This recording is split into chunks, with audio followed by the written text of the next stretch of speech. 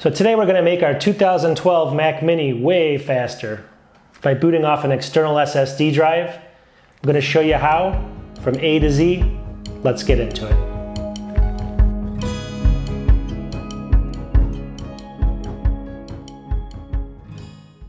All right, welcome back to my video. If you're not new to the channel, you've seen my videos before, you notice I'm in a different spot. I'm not at my iMac over there. I have an old iMac over there, but I basically have my 2012 Mac Mini running here with my widescreen. You can see it back here. I set this up. I have a video on this if you want to check that out before. Long story short though, is I want to show people today, this is a 2012 Mac Mini i5. This one does have an SSD in it, but it's a really bad one. But a lot of people have these with the 5400 spinning drives, or they have like a 7200 spinning drive. And the drives on these Mac Minis, if they don't have an SSD in them, are super slow. Your boot times are slow, a minute and all that stuff. Your computer is slow. So by installing an SSD in here, you can make it super fast, 2012s. Mac Minis. But the problem is a lot of people don't want to take it apart. They just don't want to do it.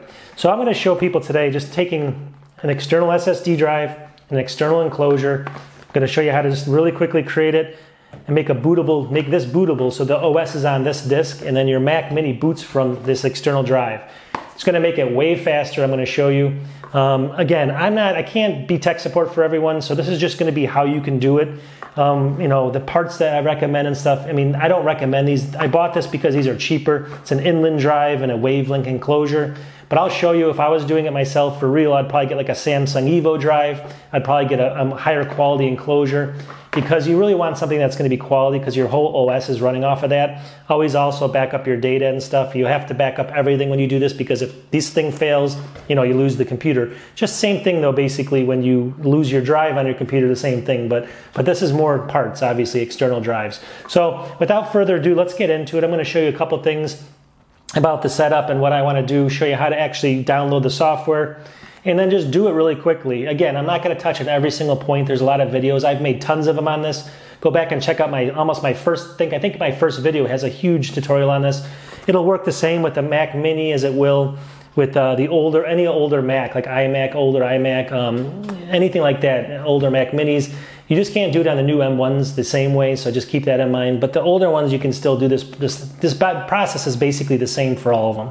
But I'm going to do it on the 2012 Mac Mini today, so get ready for a little bit longer video, and let's get into it. Without further ado, I'll show you how to do it. All right, and here's the SSD enclosure and the SSD drive that I actually picked up. Again, I'm not recommending these. These are just something I picked up cheap. I think the drive was like $20 for 120 gigs. I totally recommend going with a larger drive. Just showing you for the example here. The wavelength actually was, I think, $10. So I'm in like, 30 bucks here. So long story short, go with better equipment here, but the process will be exactly the same. So I just wanted to show you what I bought. Now there's the 2012 Mac Mini that I'm going to be using. You can see it here. And I have it hooked up to a widescreen, but that doesn't really matter. What I'm going to do is just show you how to, let's go ahead and we're going to get a bootable external SSD off of this one and the whole process behind it. So let's get moving forward so we can get through the video. All right, and when I take everything out of the box, this video is not about putting the external SSD drive together. You can see it here. Long story short is you don't want a USB-C. It needs to be a USB-A type connection to the external drive. And that is going to be because you don't have USB-C on the 2012 Mac Mini. So long story short, this is not so much about this. You have to create your own external drive, or you can buy one of the pre-built ones by Samsung. That should work also. But I'm not going to show you how to build the drive really. I'm just going to show you how to use it once it's built. So just wanted to show you the parts I'm using, and we can go from there. I'll have all this in the description also. But like I said, I recommend using a bigger drive, more than 120 gigs, and a better external drive for this if you're going to use this long term. All right, so I actually hooked up, I put the SSD drive in the enclosure, and that's all ready. I plugged it into the USB-A port there in the back of the Mac Mini. And usually you're going to get a message like this, and hopefully you can see it. I'm not doing this, I'm trying to do this a little quicker, but it basically says that the disk is unreadable. All right, so if you get the window where it says initialize it or whatever, or if it says it can't read the disk that you just plugged in, just cancel out of that. Click the cancel button. You want to be back to a blank desktop like this. The first thing I want to do though is I want to go ahead and make sure I know how fast that drive is so we know what to expect when we boot off of it. So I'm going to go down here to Launchpad, see it there? And inside of Launchpad, you want to click on, there's going to be an Other box here. Click on Other, and then go to Disk Utility there. Now this is where you have to be absolutely careful. you can always boot back into your internal drive on your Mac Mini. So we're not deleting that, but you can accidentally delete it. So I'm not responsible. This is a disclaimer. Back up all your data before you go anywhere past this step. Back up everything, just in case. But these are your internal drives over here.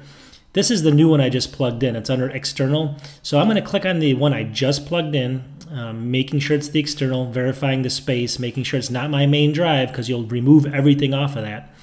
So here's the external drive I just plugged in. I'm going to go up to erase up here, and then I'm going to call it, just for this, boot off drive.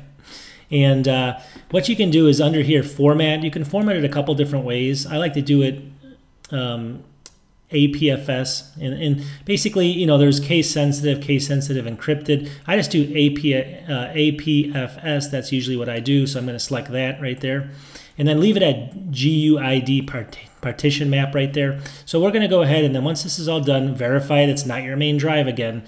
Go ahead and click erase. What it's going to do is it's going to basically make it so that it's readable. You'll see it go through some process here, doing a bunch of stuff, and it'll be done here in just a couple seconds. It says erase process is complete. Click done.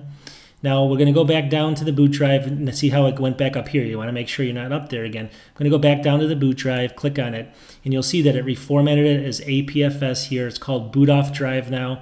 And if I look over here now, I created a little drive on my, see over here on my desktop.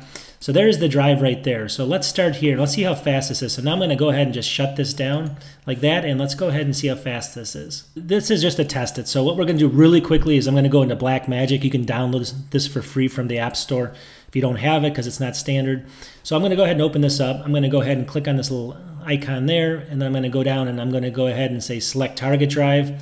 It's going to open up a bunch of stuff here, but what I want to do is go down to this boot drive. See it there? That's the drive right there that I actually named it. It's the same one that's over here. Click open, and then we're going to go ahead and click start, and we're going to get a speed test just to see where we think we're going to be once we're all done. So let's go ahead, and we're clicking on it. So we can see it's about 384, 385, 386 on the writes. And then it's going to do the reads is about 381 point something, somewhere in there. So you can see the speed of that. I'm going to stop it. Now this is not the fastest result because of the fact that this is not the best enclosure and not the best drive maybe, but it's a lot faster, way faster than the spinning drives that you have. So if you use any drive, if you can get 400 or 500, somewhere in that range, usually in the 400s is about as much as I can get on these. That's good enough. So anyways, long story short, I just want to show people, we know that it's working at least now, so let's go ahead with the process of booting off of it and show you how to do all that. So what we want to do now is install the OS, so we need to download it first. So if you go, there's a link up here, I'll put it up, I'll put the link up here so you can see it, but it's basically on Apple's website. And if you go in here, you can check compatibility to show you what versions of the OS are compatible. I'm going to look at macOS Catalina here. If you click on this, we scroll down, we'll see that the Mac Mini is a 2012, is definitely Catalina compatible. So we're going to download Catalina.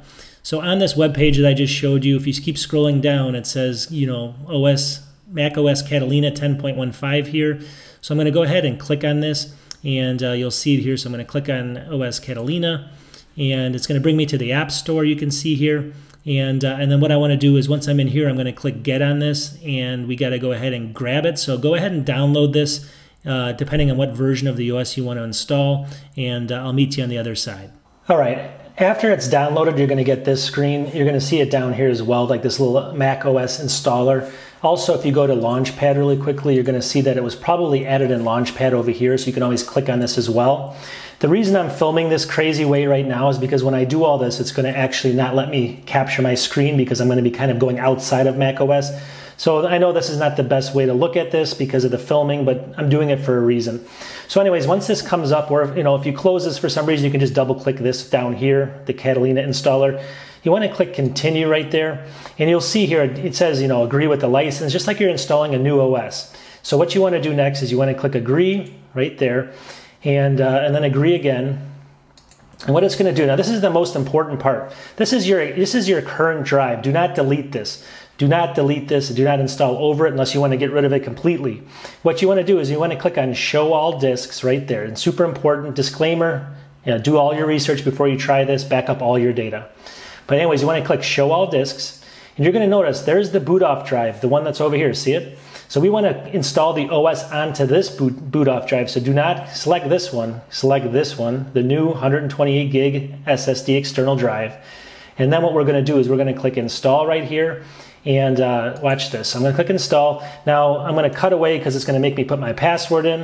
All right, now once my password's in, it's going to start the boot up process, and you can see it here. It says about 3 minutes because it's going fairly quickly because it is fast drive that I'm booting. You know, I'm actually installing onto an SSD drive, so it's going to be a lot faster. So at the end of this, let's just keep filming, but we're going to come back to this in a couple seconds. I don't want you to wait through all this. So this is the process that should be happening. Hopefully you're doing this. Actually, while this is happening, let me just say a couple things. You will be able to boot back, as long as you didn't erase it, you will be able to boot back into your other drive, and I'm going to show you how to do that. You should be able to do that just fine. You know, we're creating a different bootable drive, so this is only something new. We're not removing the old one. So anyways, I just want to tell you, I'll show you that at the end of the video, how to boot back into your existing, you know, current internal drive if you want to ever do that. So you have kind of two Macs. So let's go ahead and just watch this, and then I'll come back in a second. All right, so now that this is done, it says your computer will restart automatically in 11 seconds. I'm just going to go ahead and restart it here. So it's going to restart, and you're going to get a little nervous here. So let's let it do its thing here. It's going to take a couple seconds. Closing applications. Now what's going to happen is it's going to boot into that bootable drive because that's what we told it to do. So hold on 1 second here, and we'll see what happens. The first time it actually boots up too, it's going to take a little bit longer. So don't just let it go. It's going to take some time. We're going to have to go through the whole installation process as well to get the new OS installed. This is not the initial boot. What it's doing now is it's kind of installing actually the program. So this is not how long it's going to take to boot up your Mac. It's going to be way quicker with the external SSD. What it's doing now is it's getting ready. It's kind of, you know, getting ready the macOS and everything. So it's going to take a long time. Don't be afraid here. Let it go. Do not restart your computer. Do not do anything. Just let this go until the next time. You know, I'll show you in a couple seconds what happens. But this is going to take a long time here because it's doing its thing. It's been about 10 minutes and it's still at 13 minutes remaining. So again, don't be afraid. I'm just keep saying it because people freak out here. Let it go. All right, after it looks like it finishes, it's going to seem like the computer's rebooting or something, and then it's going to go back to this again, but this second time it's going to be a lot faster. You can see it moving a lot faster. So let it complete this one as well. All right, finally, after everything is done, you'll see here it comes to this welcome screen. And this is how you set up a new Mac. So I'm not going to go through this with you. There's tons of videos on how to set up a new Mac. This thinks it's a new Mac, so all the new programs and everything. So I'll just click the first button here, continue. You know, it says preferred language is English, all this stuff, continue. So, and then you set up your basically, you know, you have to go through and set up your Wi-Fi and everything else. So just keep in mind that this is what you have to do. And set up your Mac as if it's a brand new Mac. Again, go out, there's videos on this. I'm not going to show you how to go through all this, but I'll catch you on the other side again. But go ahead and set this up now just like you were a brand new Mac. All right, so once you get through all the settings, just like you are a new Mac, you know, it's going to say setting up your Mac now. This is going to take a few seconds, and eventually it's going to boot back in. We'll see it here in a second. All right, so now you're actually on the brand new Mac right off of the external SSD drive. So just keep that in mind that you're now on the brand new Mac. All your applications down here, they're going to be gone because you're starting from scratch. Now, granted, you can boot back into your old internal hard drive in a second. I'm going to show you that. But we're on a brand new system. You can see it here. And so long story short, let's go ahead and, you know, even if let's say we're going to go ahead and restart this just like this. It's going to know enough now because it's programmed to actually boot right back into that external SSD drive. So you have to make sure that's always plugged into your Mac Mini. So let's go ahead and take a look at this. So we're just going to reboot it here. Now, if you had a spinning drive and it probably took a couple minutes to boot up Catalina, probably, on this SSD, now this is not the fastest. You're going to be able to get a faster one, but already the Apple icons come up. Let's just see how fast this takes. This should be a lot quicker. Maybe, you know, this is going to maybe be 30 seconds versus a number of minutes. So you can see right away, and when we're doing this in real time, how fast is this going to be for your new external SSD to boot off of. Should be really fast. You know, we're probably about 20 seconds now. It's thinking about it, and here goes the rest of it. There it goes. So there we go. There we go. It takes about 20 or 30 seconds, and everything's back up. And now let's go ahead and put our password in, and I'll show you the next step. All right, now the beauty of doing this is, so this is a brand new computer. You got to reinstall, you know, you have to have licenses for this stuff because Apple thinks it's a new computer. So, but the problem is people are like, oh my God, can I get back to my old computer? Yeah, if you test this out and you did it right, you backed everything up, but you still should have your other drive internally just fine. So you go up to Apple, Apple system preferences there. And now what you want to do is there's going to be a place in here, and you're going to see it, if I can actually, find it, it's startup disk. See it right there? So you click on startup disk, and it's going to show now the bootable drive that we're on now, and it's going to show the old Macintosh internal drive right there. See it? So to make changes, what you want to do is you want to just click on this little lock icon, and then go ahead and type in your password. I'm going to cut away here. All right, once you punch in everything there, you're going to see that these are now lit up. So all you have to do is you have to select your old drive there. See it? I selected not the boot drive, but the one that's our old drive internally, and just click restart. And if you watch this, I'm going to go ahead and click start. Right there, restart, I'm sorry. Now if you watch this, this is actually going to go ahead and reboot now back into your old system. So if you want to then get back into your old system, I happen to have an SSD in that system as well. Let me go ahead and just close out of this. But it's going to boot back into your old system just fine. So there it is. Now it's booting back into the secondary or internal SSD drive, the one that was our original one. All right, so now we're booted back into our old computer. I'm going to click on this, and I'm going to cut away. All right, now I've loaded it back up. So again, now I'm on the old computer, which is the original one. You can see it looks different. I have more programs down here. All my original programs came back. I have some files over here. So it's different. So again, to boot back into the external SSD drive, you go up to here, System Preferences, and you go back, basically Startup Disk, like I had mentioned before. Oops, it says my updates are available. Startup Disk right there. And you click on this little lock icon, and then you boot off this drive here, like we said, and then you restart it, and it'll boot off the other drive. And there you go. You can boot back and forth as much as you want to.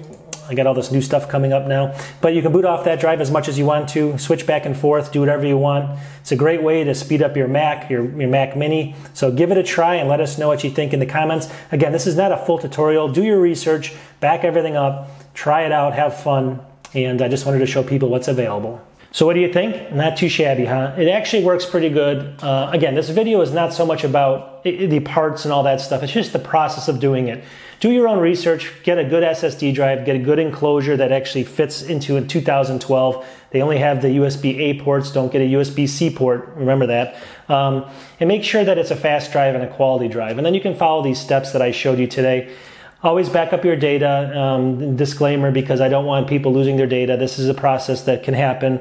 Make sure you know what you're doing before you do it and all that kind of stuff. So just want to show people what's available out there, what's possible with these older systems.